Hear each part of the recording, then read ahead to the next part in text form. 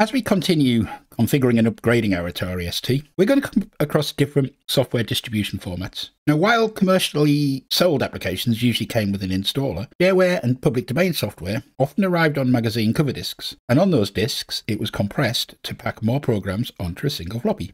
Now, we kind of take compression and decompression for granted these days. Compressing a folder to a zip file and decompressing a zip file into a folder are baked into the operating system on modern machines in macOS, on Windows, and on most Linux desktops. The existence of tools like 7-zip, which can handle more or less any compression file format that you throw at it, is what's expected.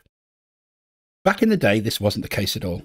There were both competing commercial file formats and open source formats too. And these often came with different tools for compressing and decompressing the archives. Now, often the decompression tools for a particular format were free, but the compression tools had to be paid for. So here I've copied unzip, unrar, unarch into my CMD folder, but I don't have the equivalent compressors. That doesn't really matter to me because I'm a net consumer of archives when I'm installing software, not a producer. Now, these tools are command line based, and each tool implements its own distinct set of flags and parameters, and it's kind of all confusing because there was no standardization across these tool sets. Confusingly, compression tools were often distributed on cover disks, compressed using a different compression system. So in our case here, we have g-unzip that's being distributed as an LH archive file. And I mean, sometimes if you were really lucky, the tools got shipped as a self-extracting TOS program. Now, we could add the compression tools to our CLI path. In fact, implicitly we have done because they're in the command folder, and use them from the command line like we are here. Or we could come up with a more pleasant and user-friendly solution. And I don't know about you, but I definitely prefer pleasant and user-friendly to whatever the alternative is.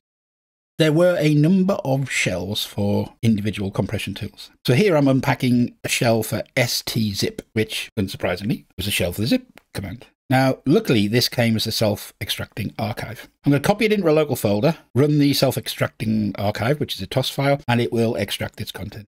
Now, once it's extracted, we can run the app. And I'm just copying a zip file over to play with. And at the risk of being a little meta, this zip file contains a load of other shells for other formats and associated archive tools.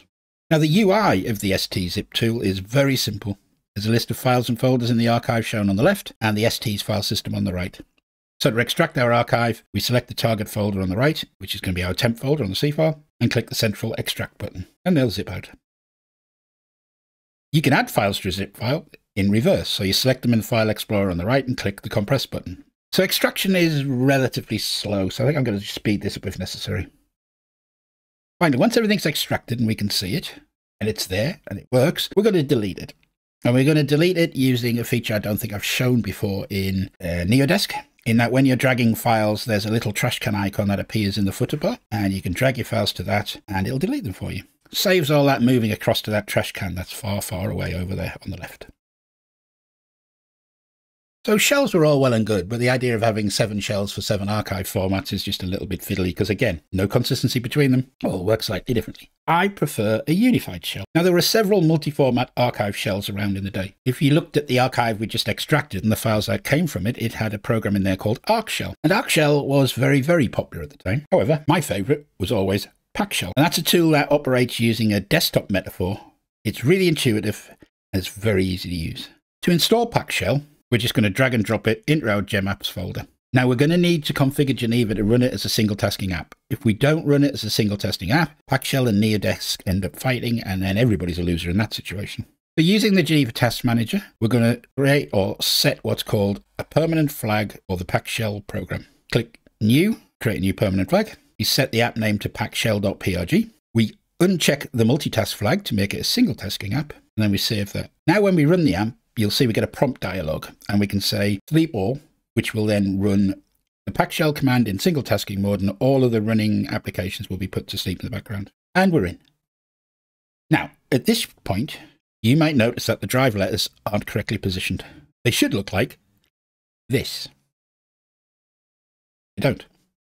And I did some experimentation using Xboot to change configs. And I tried booting to emuTOS with PackShell, emuTOS with NeoDesk and PackShell, and they all work fine. But when I ran Geneva without NeoDesk, but with PackShell as the main app, it showed the same problems. So it's Geneva interacting with PackShell, or more likely the reverse. That's the issue. And while it's nice to know what the issue is, I'm just going to live with this because I want to use this tool. So what I'm going to do is rearrange my drive icons so I know which drive is which visually. Oh, and on the subject of me calling emutos emutos, I've had it pointed out that, and it's undoubtedly true, that it should be pronounced emutos, as it's us for emulators. But I'm afraid it's baked into my brain now, so all I can say is please forgive me and resist the urge to throw shoes at the TV when I say it wrong. There's nothing much I can do about it now. PackShell comes with support for the following compression formats. That's LHArc, Zip, Zoo, Arc, Arg, Tar, Diffie, and RAW. What Diffie is, I have no idea. That one must have just passed me by back in the day. The presence of RAW really surprised me, because I still think of RAW as a relatively new compression format. So I hit Wikipedia to look it up and found out that it was first published in 1993. 1993. It's 30 years old. It's old enough to vote and be settled down and have a family, and I think it's new. Never mind. Time goes by. The shell can read the directory structures of all the supported file formats. However, to be able to decompress or compress data, you need to point it to the actual apps to do this. So here I'm going to set up unzip to decompress zip files. We don't have the full zip app, so we won't be able to create zip files, just decompress them. And when I set this, I also remove the -R flag, as it's not needed in this version of unzip because it's implicit, and if you specify it, it won't work. So back in the shell, let's save the settings. PackShell is used just like the desktop. I'm going to navigate to a zip file on the D drive and also to a temporary folder on the C drive.